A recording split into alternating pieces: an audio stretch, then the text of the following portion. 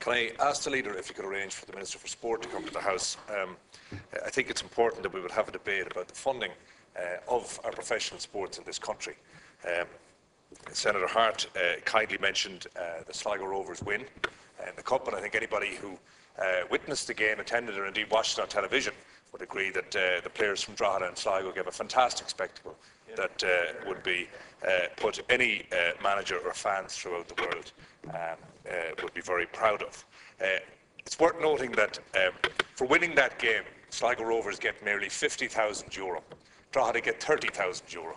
And the gate, €170,000 would have been taken in. The players, the winning players from Sligo Rovers, this day will go on the dole because they're only given 40-week contracts.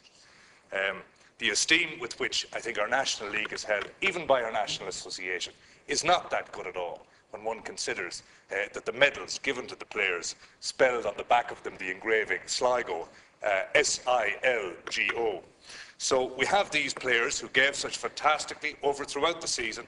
They're on the dole today. Their medals were spelled wrong. And this is all against a backdrop where we're making available €2 million for a new management team for our national sport. And while you have a question for the Leader? I do indeed. It's to have the Minister into the House to discuss these matters, because I believe, our priorities are wrong. Of course I wish John Delaney well and the new management team. We all want to see success. But when we see the people who week in, week out provide the entertainment throughout this country from all clubs are unemployed today, having won a cup final the other day with merely 50,000 to share between them, I think is fundamentally wrong. And I think it's worth noting, and it's something that we should take an interest in, considering the support that government give to all of the professional associations, be it soccer, rugby and so on.